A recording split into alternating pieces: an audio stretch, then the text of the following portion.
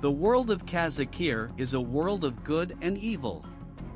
Magic is easy to obtain and is incredibly powerful to practitioners.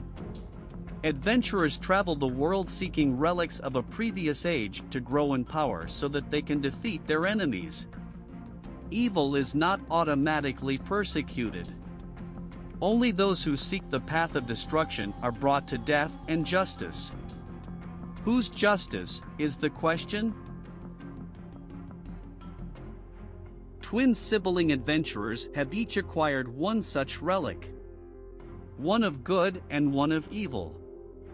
They have vowed not to adventure for quests of morality, but ones of ambiguity so that they can adventure together. One such quest is to destroy Jalindoth, the destroyer of life. It is said he will wipe out all life from the face of Kazakir. The sibling who follows the strict tenets of good wishes to prevent the people of the world from certain death. They can then lead a life of happiness and joy. The sibling who follows evil wishes to be the first to claim they saved the people. This will give them great power, and many will follow and worship the one who saves them. Jalindoth is a simple farmer. He has led a life of poverty and helps anyone who asks. His farms are well known and produce more than any other farm in the world. His life fills him with great joy. He has no knowledge of the events that are about to transpire, and his soul is pure. The seers of the land claim he will be the cause of great loss of life. The gods command this be prevented, and he must be slain on sight even though he has not committed any act that would hurt anyone.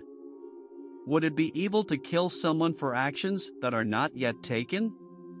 How can anyone be sure that Jalindoth will be the catalyst, and even if slain, will another take his place? The arduous journey was long and painful for both siblings. They were tested both physically and mentally. However, they have persevered and found Jalindoth. Their deities each have commanded them to kill Jalindoth on sight and give no quarter. Both siblings have a crisis of consciousness. How can killing this man be both an act of good and evil simultaneously? Will taking this action be true to their ideology, and can they deny their God's command? The farmer was slain. At the moment of his death, spores were released. They were contained by powerful primordial magic not seen since the creation of the world.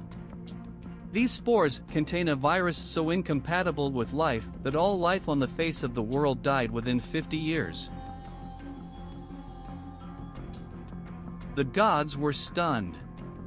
Even they had no idea who this being was.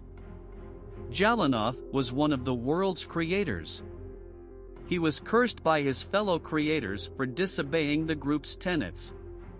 His omnipotence was removed, and his immortality was the only thing that kept the people of the world from dying.